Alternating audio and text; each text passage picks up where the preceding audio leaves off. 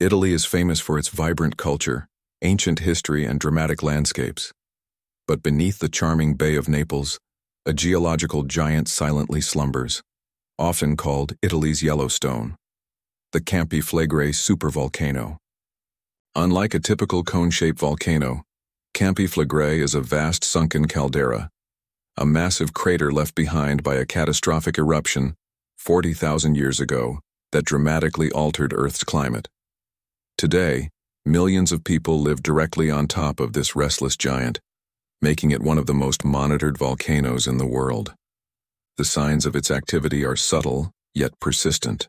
The ground literally breathes, slowly rising and falling in a process called Bradyseism, driven by the movement of magma or hot fluids beneath the surface.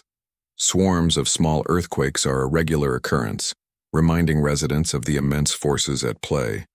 Unmasking Campi Flegrei means understanding its past, its present, and its potential future. While scientists assure us there's no immediate sign of a super-eruption, the intense monitoring is crucial. It's a constant vigilance over a powerful force of nature, a reminder that some of Earth's greatest wonders also carry its greatest risks.